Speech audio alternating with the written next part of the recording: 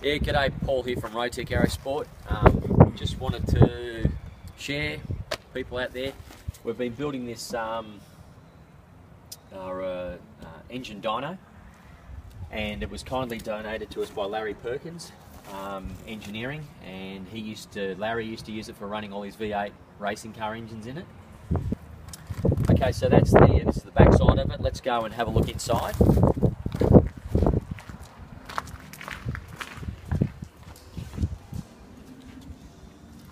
So if we come in here, you can see we've got a 3600 engine ready to test, and here it is. So we've been running this 3600 for the last day or so, just getting all the booth working properly, and it's working quite well. There's a few little changes I need to make, probably add a fan to the front to keep air circulating after shutdown, because it gets pretty hot and gassy in here, and then probably down the track we'll make an exhaust system that actually routes outside the booth. But for the moment I've got fresh air feeding the throttle body from the outside, which keeps the TBI happy. Otherwise it just starts sucking in all its own gases, exhaust gases. So now it gets fresh air from the outside and works quite well. The only thing is we can't run the engine at full power for all that long because it starts to get pretty hot. So we have to do it in spurts and cycles. We get fresh air coming in from these intake ports, and they work really well, drawing the air in. No smoke comes out of those, it's all negative pressure there, and then all the positive pressure goes straight out the exhaust ports with all the gases and the heat, and it actually works very well. Here you can see we've got the mixture control operated with a servo, a large model aeroplane servo, and on the throttle control, which required more torque, I've actually used a massive wiper, well not massive, but a wiper motor that's been converted to operate as a large servo. And if you just stay there, Ben, I'll demonstrate that. It's pretty slick. This one here has been modified with an encoder so that it operates the throttle plate, and this one the mixture. I'll show you. Hang on.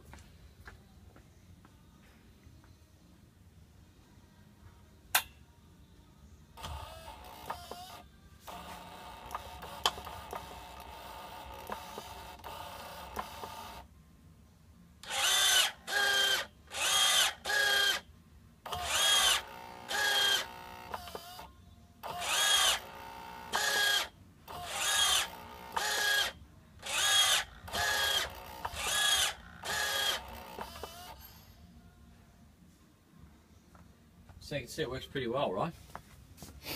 And here I've got just sort of jerry-rigged. I've got a solenoid out of a central locking unit out of a car, and I've made that on a plate, and the TBI regulator is sort of suspended between the hoses. I'll show you how that works too. You can come in maybe from this way and you can see it better from this way.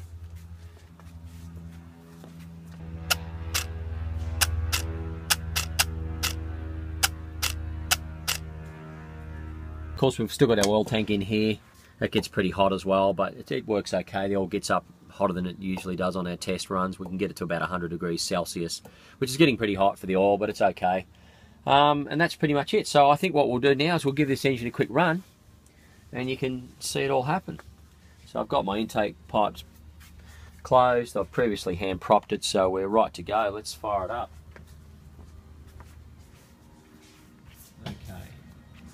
So I'm going to close the door up here, look. Pretty serious doors.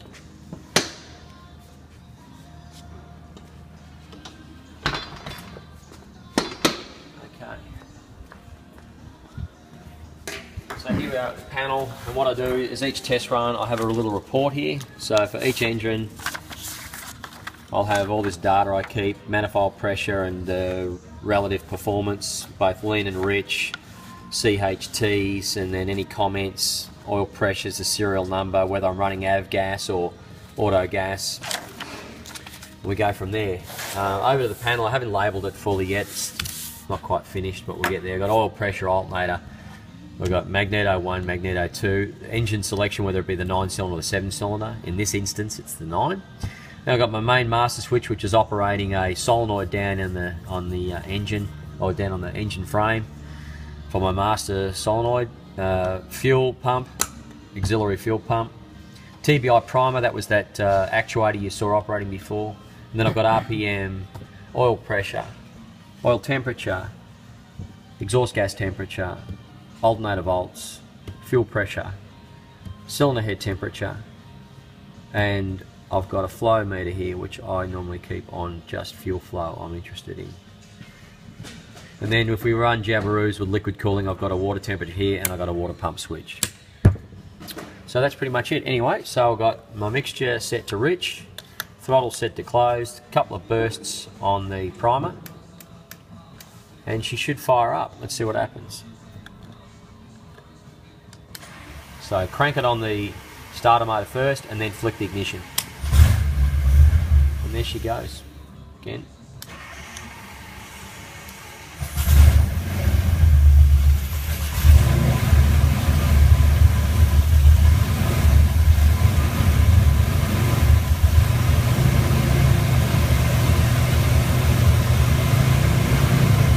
Needed a little bit more priming.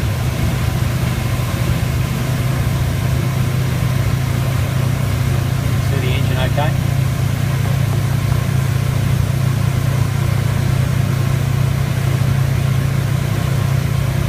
So right now at the moment we're running at about 18 inches of pressure, manifold pressure.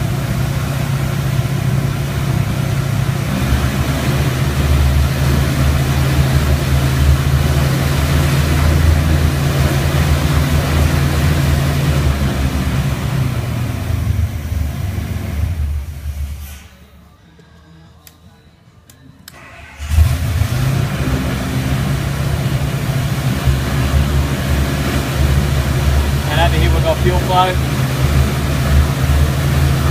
Come around.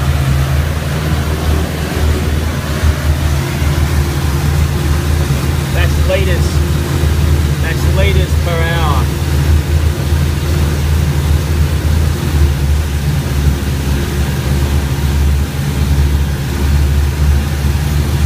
So I'm just leaned off a little bit. I'm leaning off.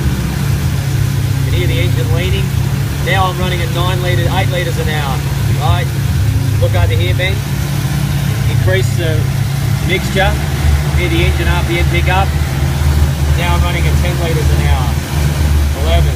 Coming down, leaning again. Cylinder head temperature's coming up. That's 250. Volts here. Fuel pressure, oil pressure,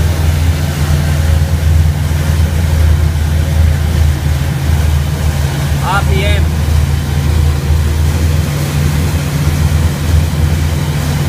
oil temperature, magnetos, left magneto off, right magneto off, quick burst both off.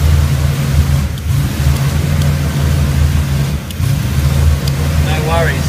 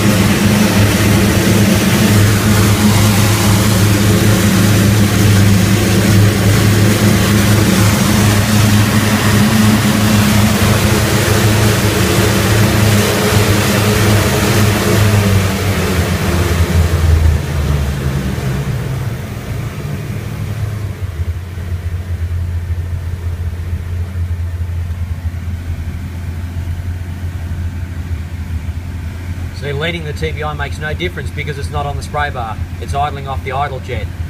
So leaning shouldn't make any difference technically. If it does make a difference, it means you're not on the idle jet properly.